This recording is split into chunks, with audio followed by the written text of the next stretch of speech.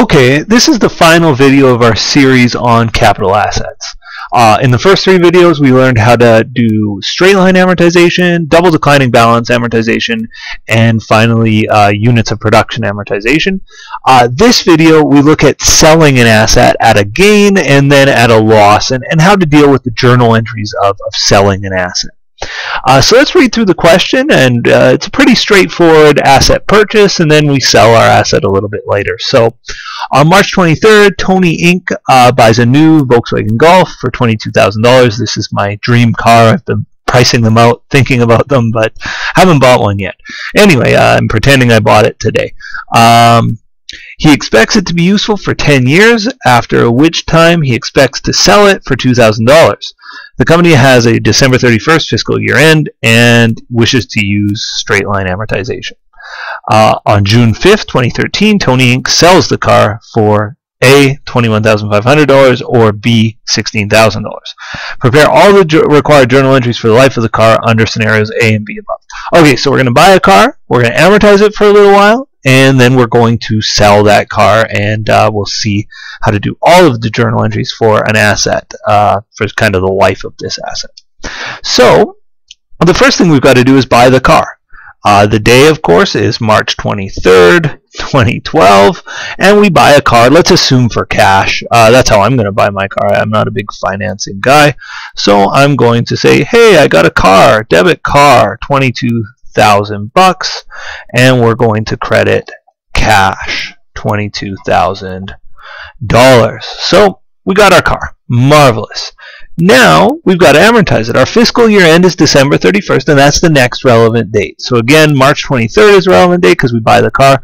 Then we kind of keep the car, we drive it, hopefully enjoy it, until December 31st when it's our fiscal year end, and we've got to do journal entries. Now we haven't sold the car on December 31st, but we have amortization, and we've got to record the amortization entries up to December 31st. So it's our fiscal year end. It's December 31st, 2012, and I need to amortize my car. So how do I amortize? Well, I got to look back, maybe watch the old video on straight line amortization, but if you recall, I take the cost of my car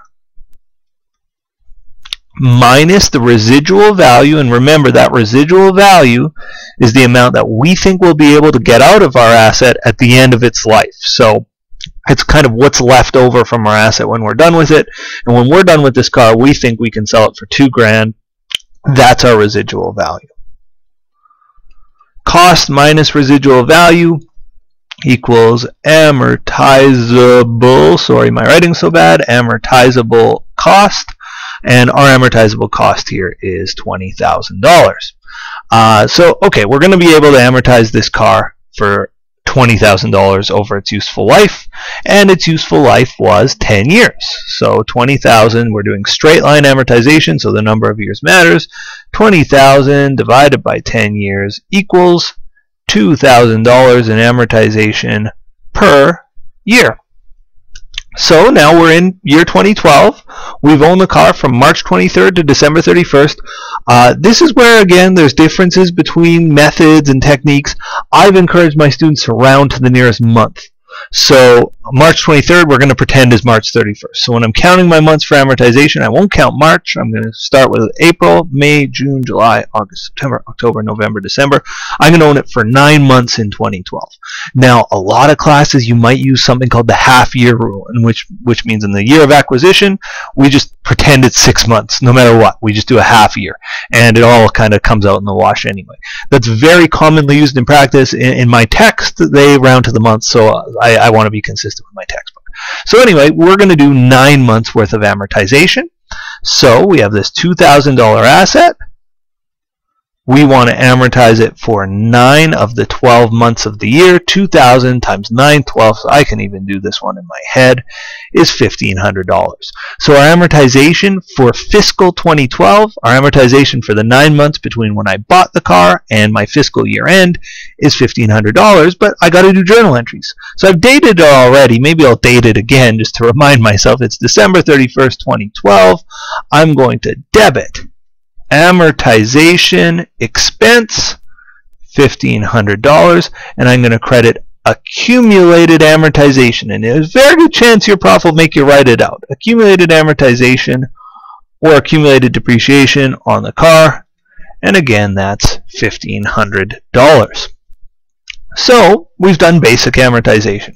Now, in the question it tells us, on June 5th, 2013, and we'll do part A first, Tony Inc. sells the car for $21,500. So before we actually sell the car, we need to amortize it up to the date of the sale.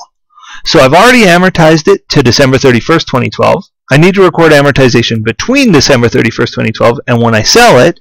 And so that would mean I need to record amortization for December 31st and to June 5th. I need to record it for January, February, March, April, May. Again, I round to the nearest month, so I'm not going to count June.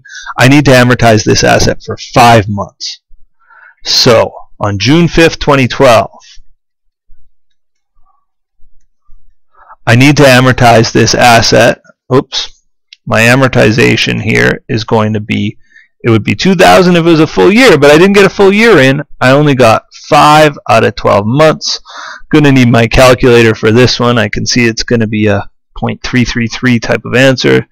2,000 times 5 divided by 12 is, yeah, 833.33. So 833, we'll round to the dollar here. So let's do our amortization again. It's debit amortization expense, credit accumulated amortization on the car for $833. Okay, now might be a good time to check in on the value of our car according to our books, our book value of our car. So the book value of our car is the cost minus the accumulated amortization. So our car minus our accumulated amortization on the car equals the car's net book value. In this case, our car was worth $22,000 when I bought it. My accumulated amortization, that's accumulated, means built up amortization. So the amortization built up on my car so far is $1,500 plus the $833. 1,500 plus 8, oh, that's such a bad 8. 833 is 2333. So, according to my records, my car is worth $22,000 minus the $2333 in amortization. My car is worth $19,667. That's the net book value of my car. Now let's look at scenario A. Scenario A says we sell the car for $21,500. Well, this is wonderful news. We have an asset that we think we've valued on our accounting records at $19,667. We're selling it for $21,500. In this situation, we're going to experience what's called a gain on sale. We sold the asset for more than it was worth. And you'll see in scenario 2, when we sell the car for $16,000, sorry about the line, when we sell the car for $16,000, our car we say is worth $19,667, we're going to experience a loss on the sale of the car. Let's deal with our gain first. I'll try to squeeze it in over here, and then we'll deal with our loss on the next part, or the next page here. So I'll do a journal entry just in the bottom right here. So again, it's June 5th, and I sell my car. And here's what I'd like you to do whenever you sell an asset.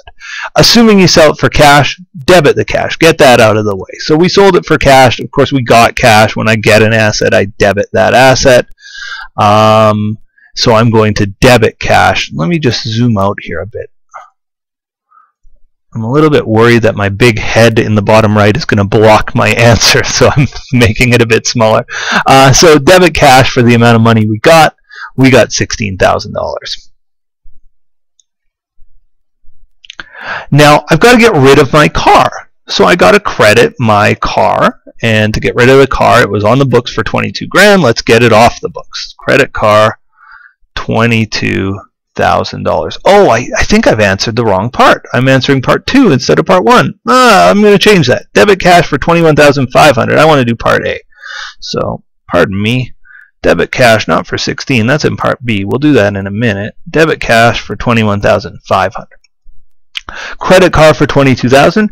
Now we've also got to get rid of any accumulated amortization on the car, and to get rid of it, I debit it. Again, when I set up my accumulated amortization, you can see here I credit it, and I credit it here to set it up.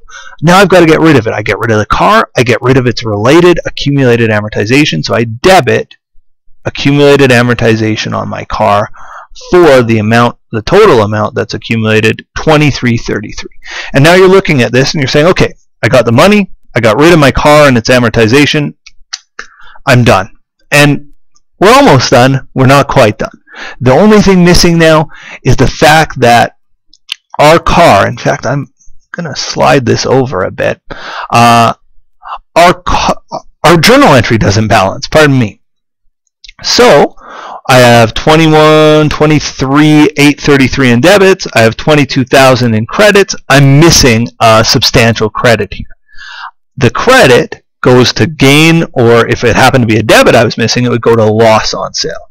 So I'm going to gain on sale.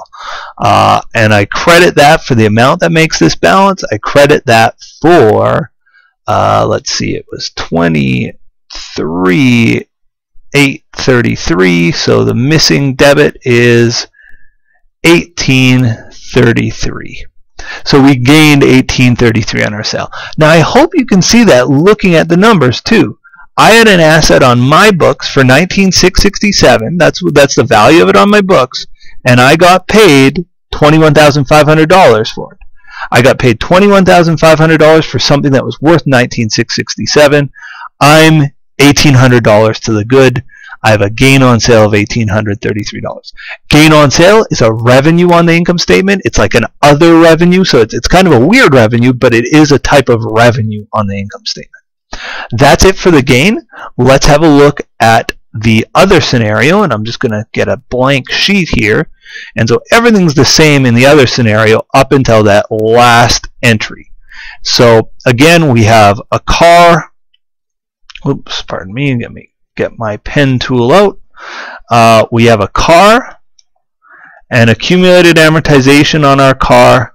Our car is worth $22,000. The accumulated amortization on the car so far was $23.33. Everything's the same up until that sale journal entry.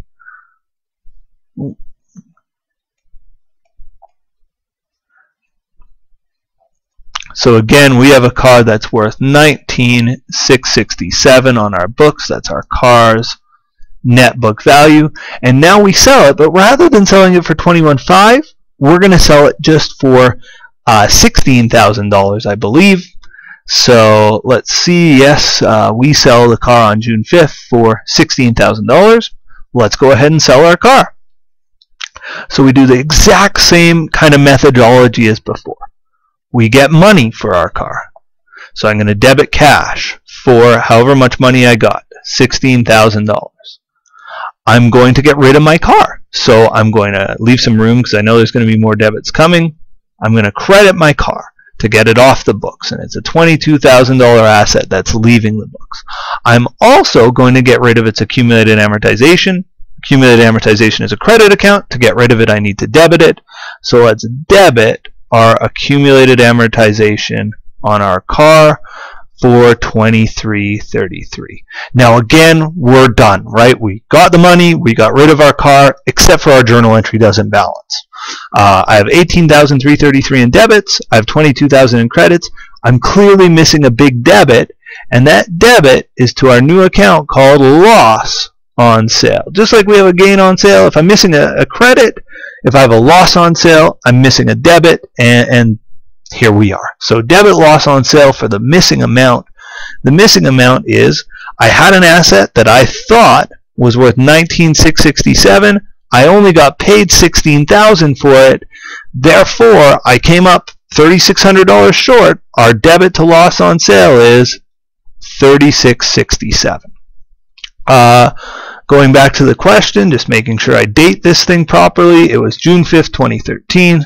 So I should date my final journal entry there, June 5th, 2013. So now I've kind of gone over selling assets, either at a gain or at a loss. In Part A, we sold it for more money than it was worth on our books, more money than the net book value of the asset. We sold it for $21,500 and we experienced a gain of $1,800 and change.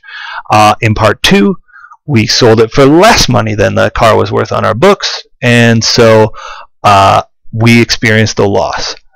If gains are revenues, losses are like expenses on the income statement. Well, they are expenses, and they're also classified as other expenses. They go below the line. They're not operating expenses of the company. They're unusual kind of expenses. So that's all for this video. That's all for this series. I hope this has been helpful in showing you how to amortize capital assets, as well as a basic sort of loss or gain on sale transaction.